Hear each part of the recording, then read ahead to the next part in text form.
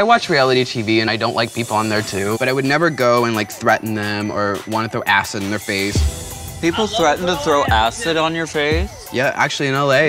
You know who really hated me during my season? Detox. Really? Did you? I was evil to her because there was this who was evil and rotted to everybody. And of course, I wanted to protect my sister. That's my family, you know what I mean? So like every week I would like attack Phi Phi. He blocked me for a while too. Here in California, we all look after each other. And so when somebody is coming for our girls, we are on full attack mode. Did that ever hurt your feelings though? I literally had one breakdown moment and I remember crying in the car. Aww. After season 4, there was a slight period of time, I almost quit drag. It was just too much to handle. I just didn't feel safe going anywhere. People really take it seriously and they wanted to hurt me, so they just were like, maybe it's best you don't show up. That is insane. That is awful. Obviously, time has passed, we're friends. But I do feel bad and I feel guilty and a little responsible for making her afraid of West Hollywood.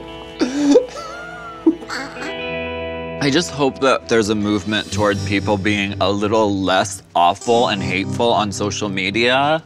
Treating people that way is like so unacceptable. No, totally. I think that people are people and we do the best we can. And if you're attacking someone online who you think is a monster, then maybe you're a monster inside. Be nice. Sake. It's just drag. RuPaul's Drag Race All-Stars Season 2 is all new, Thursdays at 8 on Logo. Hey, squirrel friend. When one video ends, just open up another one. It's called binge viewing. Go ahead. I support you.